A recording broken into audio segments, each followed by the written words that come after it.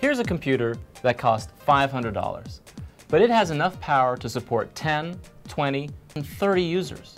And when I say 30 users, I mean it can support 30 full PC experiences, all from one hard drive, a few gigabytes of memory, and one CPU. That's the power that's available in today's PCs. The users don't need their own PCs. All they need are monitors, keyboards, mice, and speakers. And NComputing L-series virtual desktops make it all work, at a fraction of what it would cost to give each user their own full PC. Now let's take a closer look at the L-series and how easy it is to set up.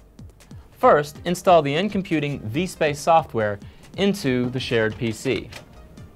Next, connect the access device to the user's standard peripherals, the monitor, the keyboard, the mouse, and the speakers. And finally, connect the access device to the shared PC over a standard Ethernet network. That's it.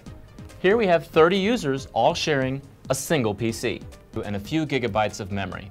And the processor still has power to spare. There's plenty of power here to give each user their own virtual workspace that acts and feels like their own PC. And this is all possible at a fraction of the cost of buying everyone their own PCs. You save a lot of money with NComputing virtual desktops, but the savings don't stop there.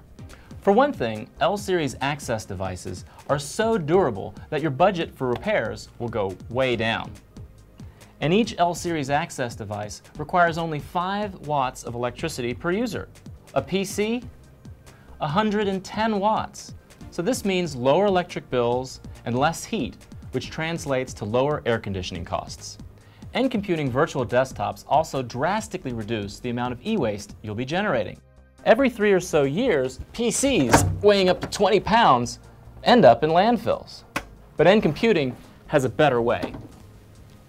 Our access devices, they only weigh a few ounces, and you don't have to upgrade them as often as the shared PCs. So between the electricity savings and the reduced e-waste, it's easy to see why NComputing is the greenest computing solution on Earth. Millions of people in over 80 countries are already benefiting. From classrooms to offices to factories to internet cafes, people are getting computing access for a fraction of the cost.